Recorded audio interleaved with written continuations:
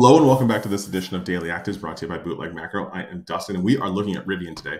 And I'm actually really excited that this is back because if you watch any of my videos from the previous couple of weeks, I did talk about how I was really blown away that we're seeing EVs, multiple EVs. Like today we're going to be reviewing Rivian, Tesla, NIO, and Lucid. I am blown away by the EV moves here in the market because people are super into it. But if we look at what we have today, we are still, and we have been since the end of June, 3 standard deviations above the mean. That's a crazy move. The volume has continued to increase and is also 3 standard deviations above its 23-day average of volume. And we've seen days where we've got a volume which is higher than the 10-day average 2 times in 3 days. That's a crazy kind of move. I don't know when this is going to really exhaust itself. Today might be that day, but I love what I see still. It was up 3.28%. It's up 53% in 5 days. If you don't know what that means, I mean, you really need to be careful with your money in the stock market. If it's going to be 15 days, it's up 67%, 1 month, 81%, and 3 months, it's 80%.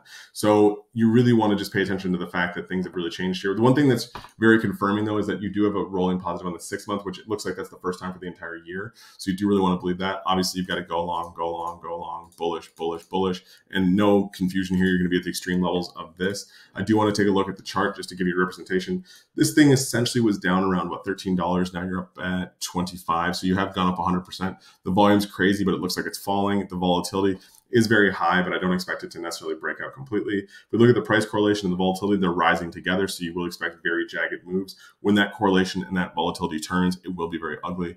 You can see the correlation or the volatility breaking out here in the size of the range. Obviously, this is still way above the range. This is 3 standard deviations and been essentially redlining for about a week and a half now.